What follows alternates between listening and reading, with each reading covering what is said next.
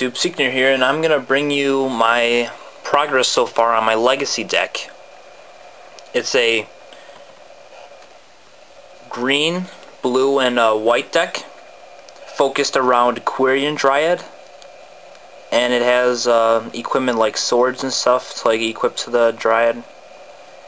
And eventually it's gonna run 4 Snapcasters to help boost up the Dryad, but let's go through it once. Promo, Sword of Light and Shadow. One of the 4 Snapcasters that I have so far. 3 days.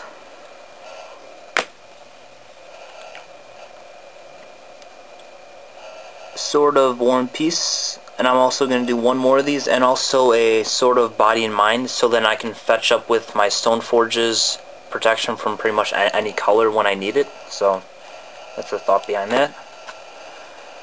3 of the 4 Dryads so far that I'm going to be building the deck around.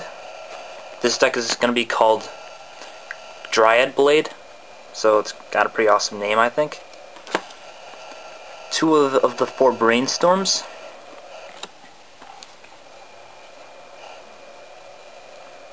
1 of the 4 Noble Heirarchs, which are going to be pretty hard to get, so got 1 so far. I have a Scalding Tarn. I'm also going to add in one more Verdant Catacombs also. 1 of the 3 Misty Rainforests.